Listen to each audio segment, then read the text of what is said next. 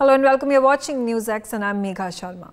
Now, amid the tragedy that struck Hathras yesterday, fingers are now being pointed at the organizers, the law and order agencies, the district administration and the godman himself for playing with the lives of lakhs of people. Let's understand better from our guests, how can such incidents be averted by managing the crowd better?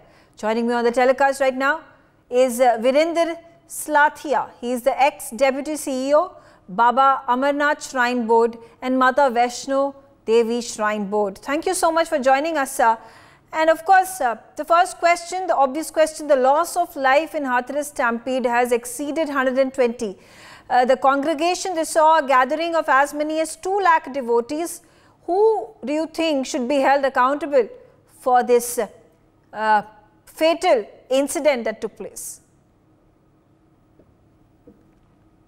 Well, see, for every yatra, there is a planning for that, and the organizers are always responsible. See, I had been TCO for Shri Amarnath Ji Shrine Board and Shri Mata Vaishno Devi Shrine Board. There we used to organize this yatra, and a lot of planning used to go to it. You know, we have to organize things, we have to lay out the plan, we have to work out the medical facilities to be provided, rescue teams to be stationed. All these plannings have to be, in advance. So in this case, I think some lack of planning, went into it. That is the reason huge tragedy has taken place. Now, this man, this self-styled godman by the name of Bhole Baba, he was a former cop. He turned into a spiritual guru. Now he's vanished without a trace after so many people died. He had also organized a satsang during the peak time of COVID-19, which saw as many as 50,000 people. Despite the direction being given by the cops that not more than 5,000 people can congregate at the location. How do you view these, revelations that are coming to fore? Do you also feel it is the man himself who's responsible for the death of so many people?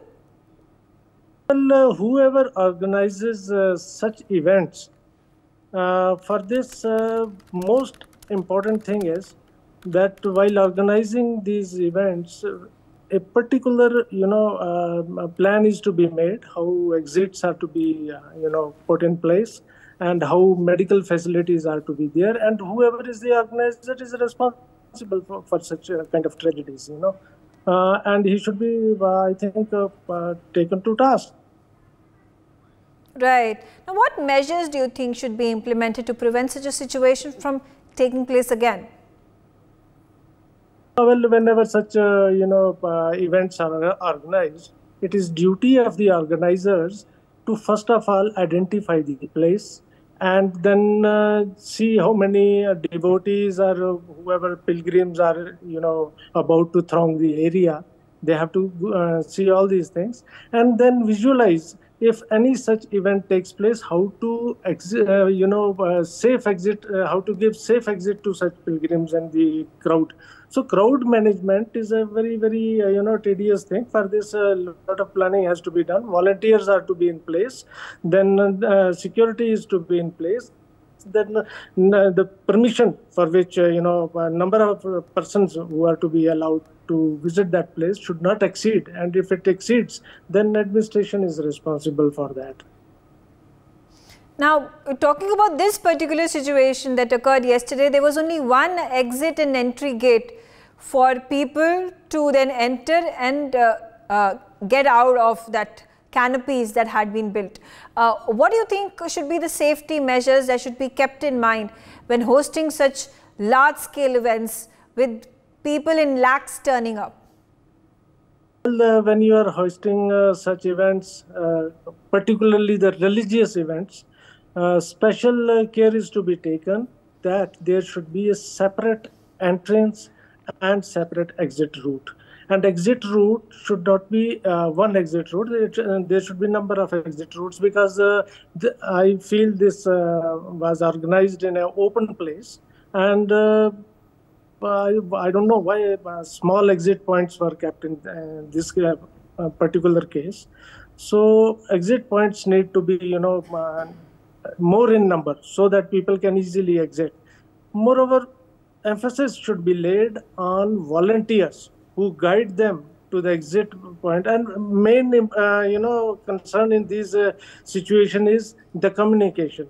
There should be a loud and clear communication from loudspeakers, these public address systems, by which you can guide the people from where to enter, from where to leave.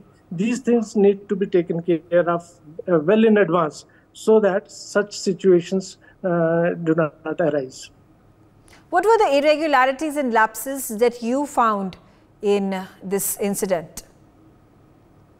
In this particular case, what I gathered from the news I am reading and I am seeing on the television, I find that there was a chaos because of lack of guidance to the pilgrims, to the people who had assembled there. There were no signages. There were, the chaos was because the VIP route was not separate. If that man who was giving the sermons there should have a separate exit, and there should have been a separate exit for the public, there would have never been such a tragedy. All right, thank you, Virendra Slathia, for giving us your views on the subject. Now, Dr. D. Virendra Hegde joins me on the telecast from Shri Kshetra Dharamshala's Dharma Adhikari. First question, sir, about the loss of life in Hathras stampede that has exceeded 120. What do you think was the reason so many people died at the event?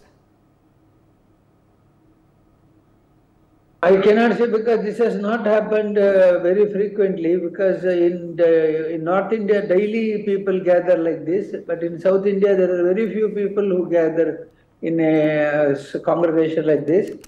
And I think the organizers should take care of the incoming and outgoing entrances and see that there's enough ventilation. Should not be like Jallianwala Bagh. I just think immediately my mind runs to Jallianwala Bagh, where there was single entry and no exits. So this should not happen again.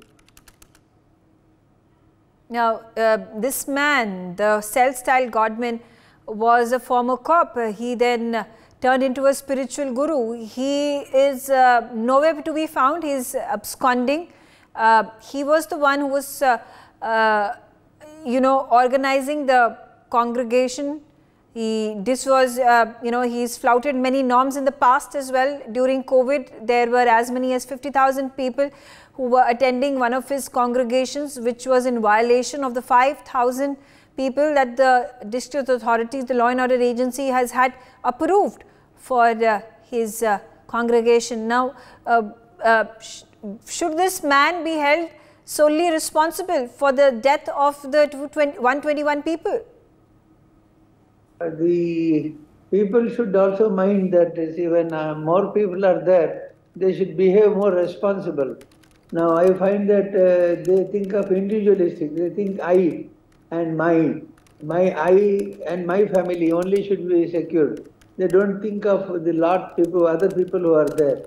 So this is very pathetic. They must always think of the gathering, other people also there, and respect the others. Respecting others is very important. They don't respect the other people. They only think of themselves and their family. That is the problem. Even while going out or rushing out, I don't know whether there was a delay in closing of the function and they were in a hurry to go to the bathroom or hungry. That both I don't know. I've been reading newspapers, but it's not very clear how fast they have to be exiting. Like food, two things are there. One is food, another is toilets. So both for such a big crowd, I don't think they had enough toilets, enough food supplied, and the people were in a hurry to go back. That's why I think this has happened. You know, you're used to managing such huge crowds. What measures do you think should be implemented to prevent such situations from happening? See, one first thing is the gathering should be controlled. There should not be more than 25,000 people. And second part is in Mela, in our Hindu congregations, we can't imagine how many people will come.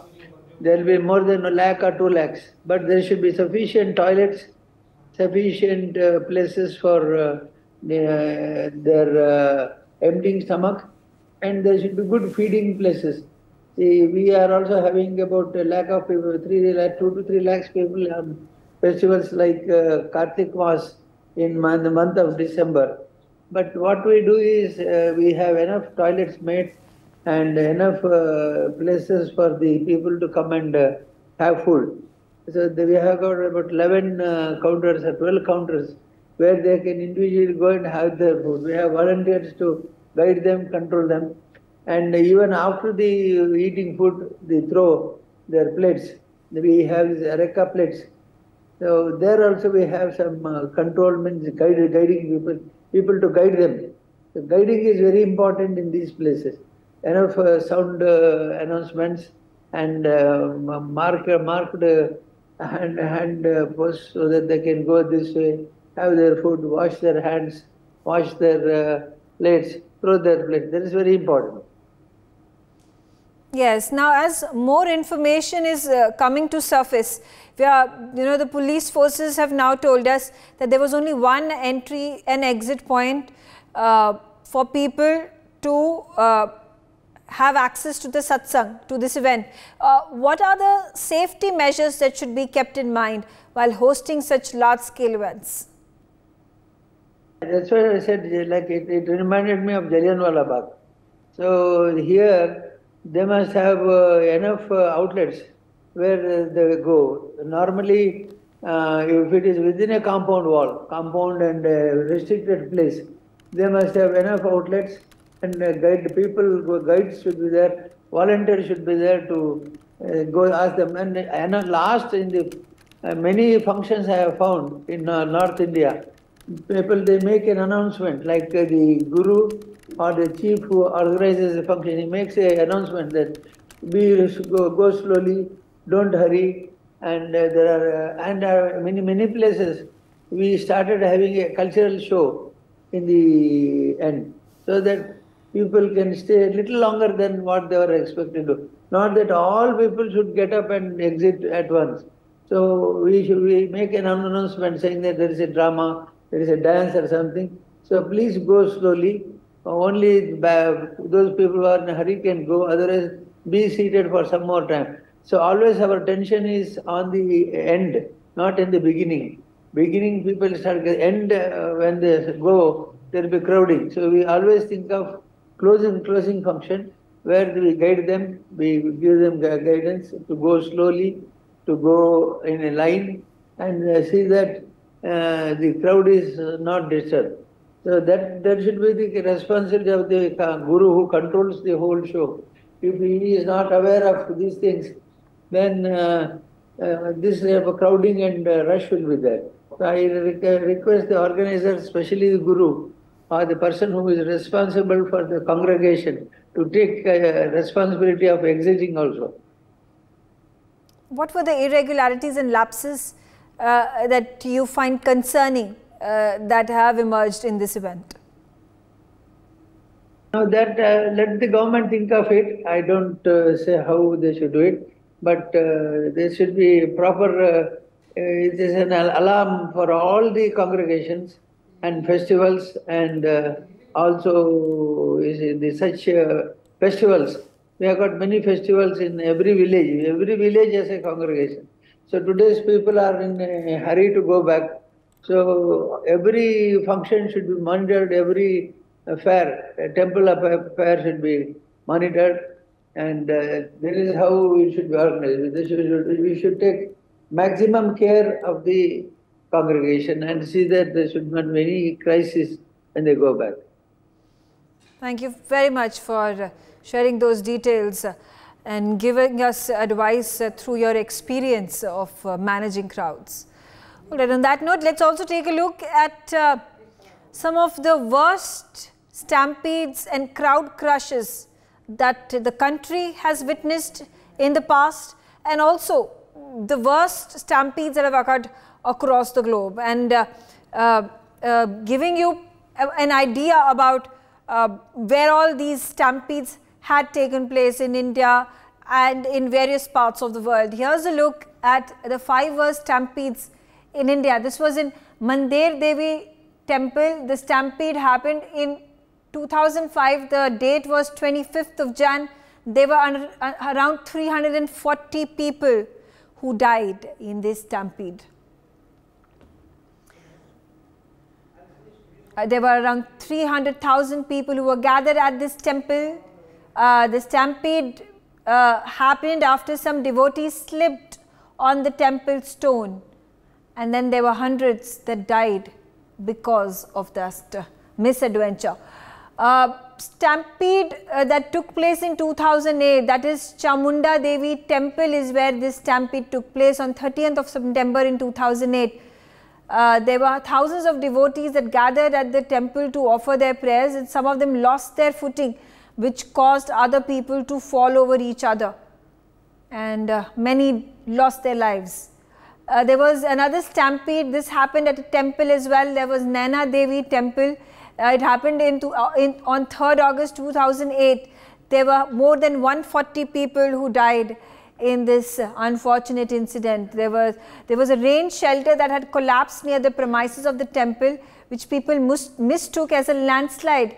The devotees panicked. They tried to escape, and which led to this stampede and people crushing one over the other.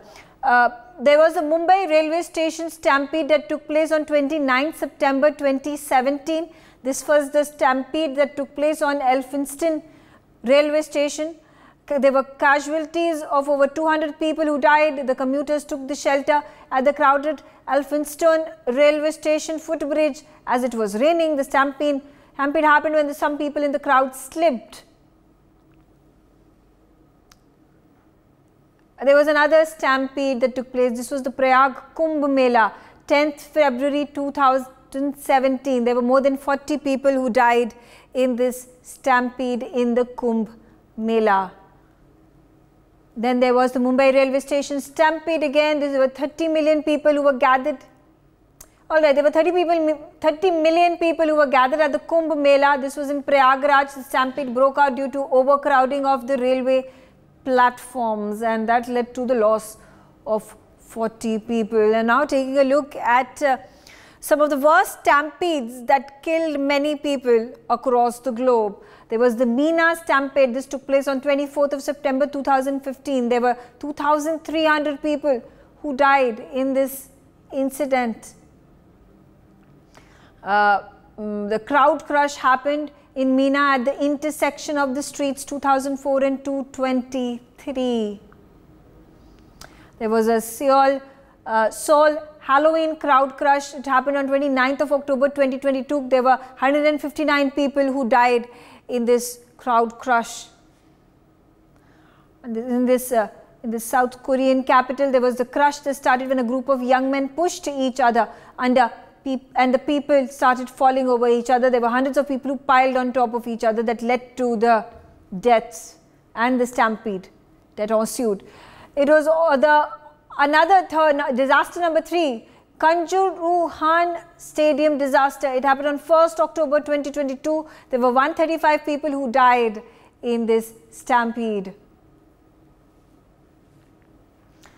There was falling a loss by a football team. That there were 3,000 of the supporters who invaded the pitch. There were some people who attacked the players and the team officials as well.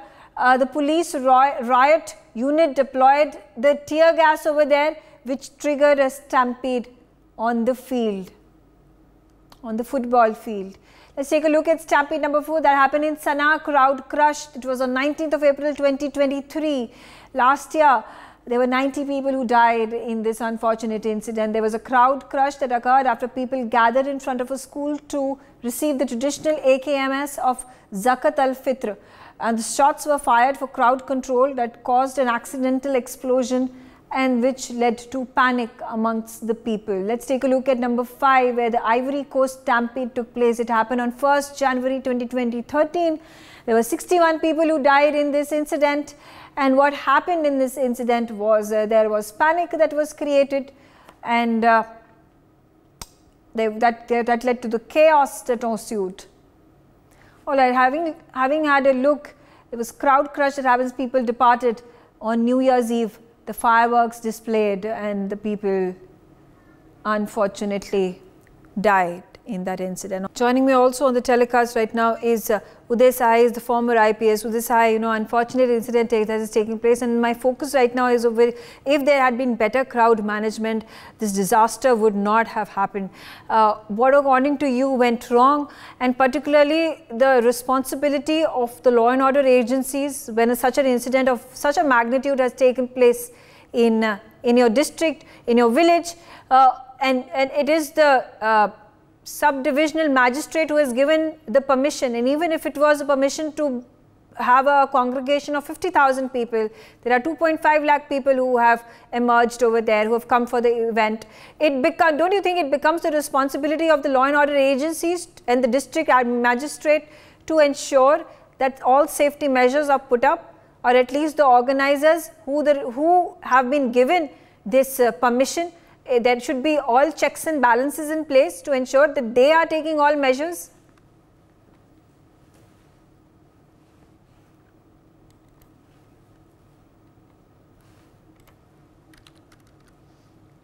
Can you hear me, sir? Whom are you Sir, Uday Sahai. I'm asking this question to Uday Sahai.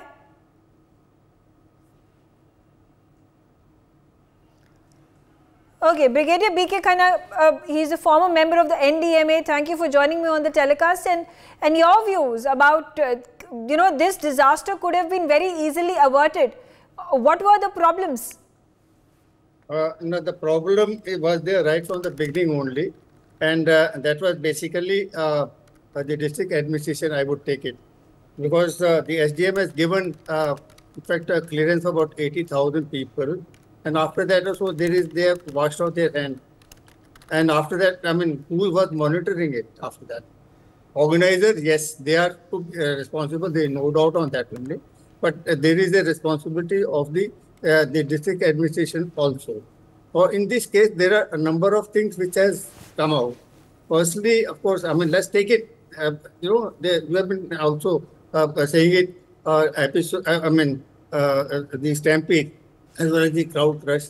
Let me tell you what is the difference between the crowd crush and this stampede. Stampede happened when you are entering it, and then after that there is some blockage. Blockage can be anything else. And when you are entering it, and the crowd crush is that when you are from exiting only there is some blockage which has come up there. That is there. So that's why it is.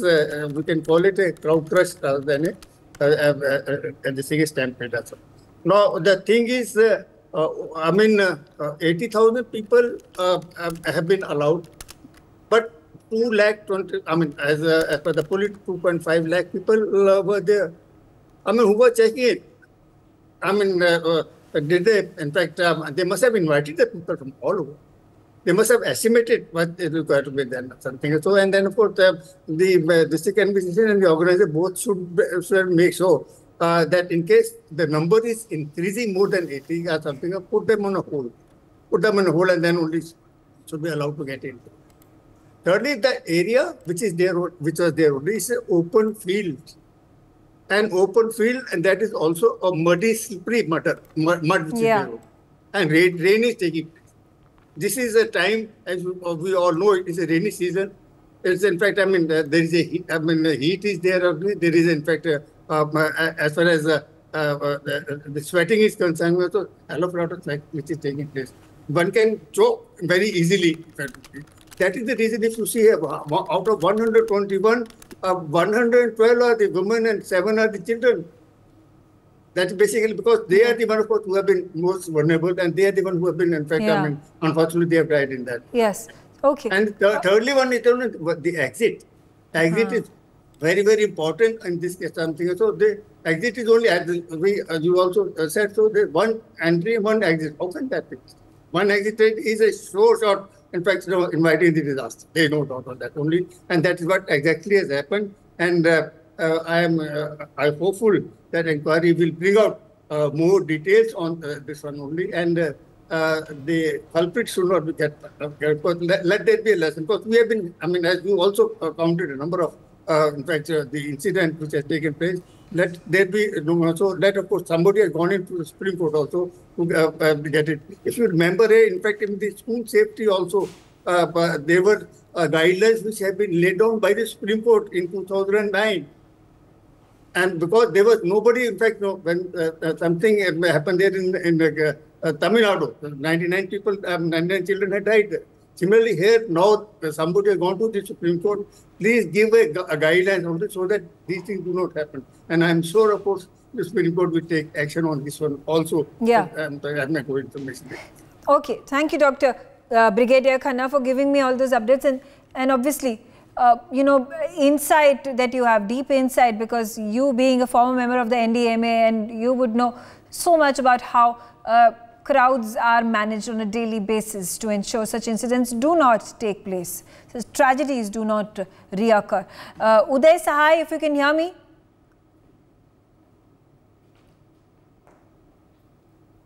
Uday Sahai, if you can hear me. Yeah, I can hear you very much. So, thank you very much for joining me. And Uday Sahai, how do you view this incident? You think it could have been very easily averted? This was a man-made tragedy that has killed 121 people. Well, I mean, there are two parts. One, that you get into some kind of a postmortem. Uday Sahai, before I have to interrupt you. I'm sorry, but your camera is switched off, so we cannot see you. Yeah, please go ahead. Yeah. Is it okay now? Yes. You see, there are two parts of the incident. One, of course, before the tragedy took place. The normal SOP which is followed is that you receive an application from the organizer, and then the first question you ask to them that what is the expected crowd. Here I'm told that the expected crowd was 80,000, but the actual congregation of the devotees was to the figure of 2.5 lakh. So this is a huge difference.